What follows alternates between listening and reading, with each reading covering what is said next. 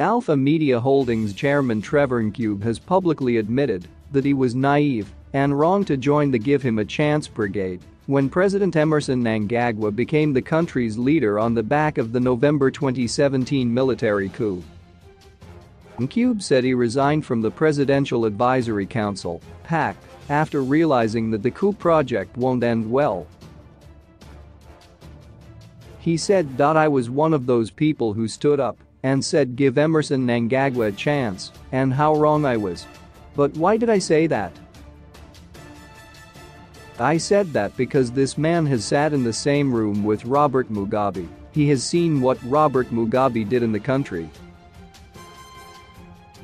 Maybe he is really interested in turning things around. This man played a role as far as Gukurahundi is concerned, the massacre of over 20,000 people in Matabeland. Maybe it's time for him to make amends for that. So I was generous in my spirit as a God-fearing man that this man was about to do a turnaround. Again, was I disappointed? I was actually approached and I agreed to serve in the Presidential Advisory Council, so I sat at close range with the president advising him on a number of issues, but I have since retired, stepped down because I can see this thing is not going to end well.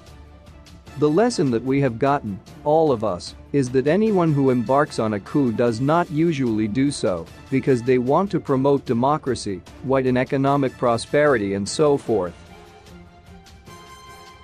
The people that launched the coup in Zimbabwe were interested in protecting their small personal interests, ethnic interests, business interests and economic interests. Bing it.